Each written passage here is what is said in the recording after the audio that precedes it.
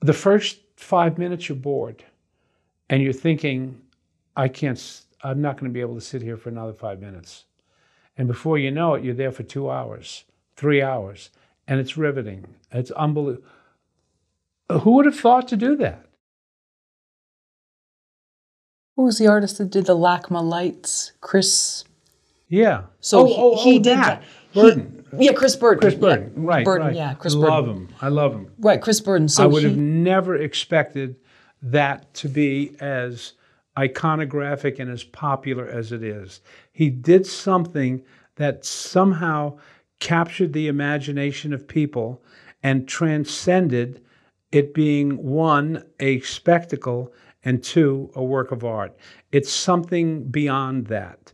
Because on some level, it's like a bunch of lights. What's the big deal with that? And on another level, it's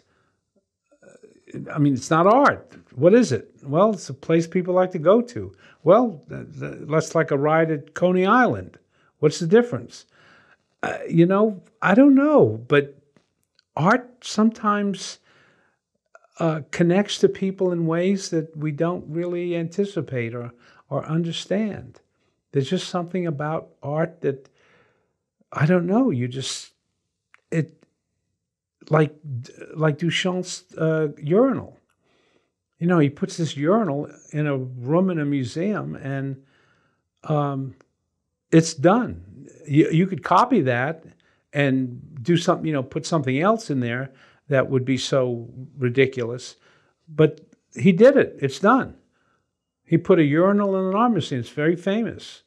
So painters and sculptors, filmmakers, they do something, and sometimes you can analyze it all you want, but there's an area that's unexplainable.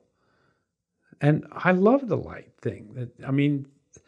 I love to see people there.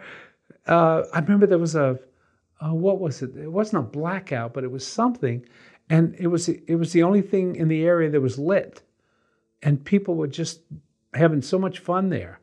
So, it's weird. It's just, have you seen the car thing?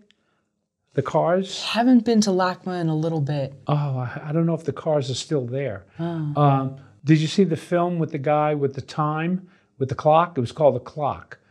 And it exactly went with the time on clocks. And it was a 24-hour film. Didn't see that one. It was an experience. I was in Paris a year later, and it was being held in Paris at the time. But it's just a series of shots from movies that have a clock in them, a time. And as you watch it, the time on the clock is exactly what time it is over a 24-hour period. So it begins in the morning and it ends at midnight. It begins at midnight, but then it ends at midnight. The first 5 minutes you're bored and you're thinking, I'm not going to be able to sit here for another 5 minutes. And before you know it, you're there for 2 hours, 3 hours, and it's riveting. It's unbelievable. Who would have thought to do that? It's called The Clock. In the beginning, you couldn't see it all 24 hours because you could only see it during the hours that the museum was open. So if the museum opened at 9 in the morning and it closed at 8 at night, they would say, okay, folks, you got to leave. Or you'd get there at 8 in the morning, you could see it from 8, but you would never get to see what happened after 8 or after midnight, But then the closing, so I had gone several times and saw 2 or 3 hours of it at different times. And then they said they were going to show all 24 hours at the museum the last day.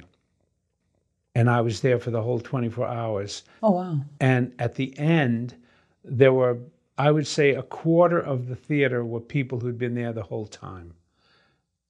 And when it was over with, we all stood up and cheered and were hugging each other like, you made it. And it was one of those transcendent experiences. I've never forgotten it. And it's utterly ridiculous. I mean, who would want to watch that? Every scene was 2 seconds, 5 seconds, maybe 10 seconds. And there was a clock. It could be someone looked at their wristwatch, could be a grandfather clock, clock in a train station, just scenes that had no connection at all. How could you watch 5 hours of that? It became mesmerizing. It was unbelievable. I tell you, one of the most amazing things I ever saw. What year was this? 2000 something, early, maybe 20 years ago, something like that. Yeah. So it was at LACMA. Oh, okay. But I don't know when they'll show it again, but if they will, people will go to, It toured all over the world.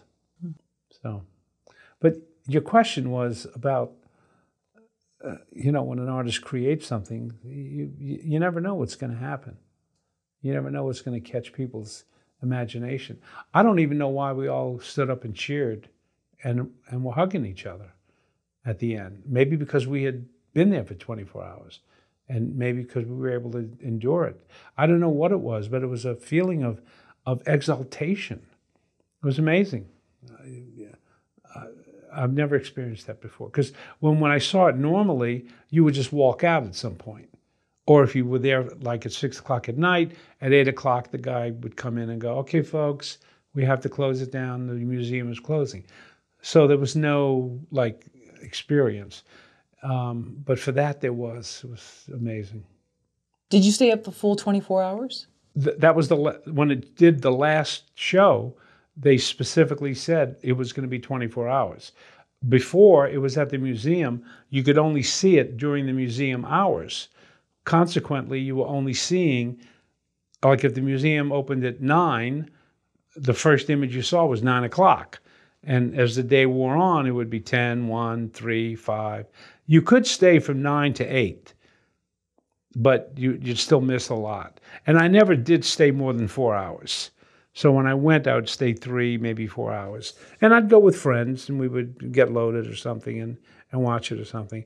But that last night, when it was going to be 24 hours, I planned to be there for the whole thing. I think there was one point where I knew I had seen that twice, an hour. I'd seen it twice, and I left and got myself something to eat, and then I came back. And my seat got taken, so I had to stand against the wall, but then eventually someone left, and I sat down. It was amazing. Read about it. The Clock. Check it out. Google it.